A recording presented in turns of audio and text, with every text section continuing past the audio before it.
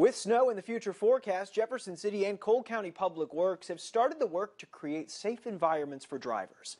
ABC 17's Ethan Hines is in Jefferson City, where he spent the day finding out how both departments operate and clear roads. Ethan, how are they planning for the incoming snow?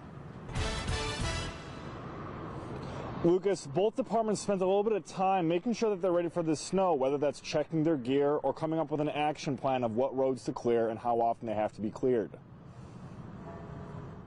Cole County Road Supervisor Brian Boyce says there are 23 plows in service, ranging from big trucks that hit main roads to smaller pickups that cover residential areas. We have right at 470 miles of road, and we try to prioritize all of our paved roads first, which we have right at 330 miles of paved.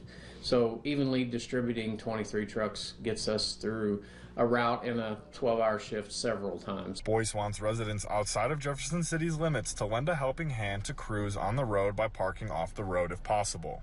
If you can park in your driveway, please park in your driveway. It makes it very difficult for our plow trucks to navigate through the street if cars are parked out there. Russell Rackers is the Jefferson City street manager and has all the snow equipment ready for snow.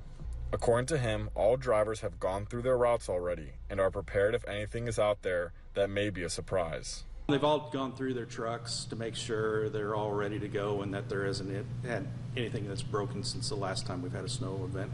25% of the workers in plows within city limits are new, so Rackers says it's important to give them adequate space and be patient while they work.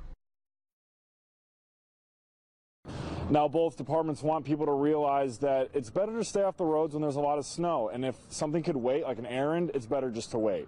Reporting from Jefferson City, Ethan Hines, ABC 17 News. Thank you, Ethan. According to an assistant chief with the Jefferson City Fire Department, if you're driving and come across a car with yellow caution tape, it means it's already been looked over by emergency personnel and there's no need to call it in.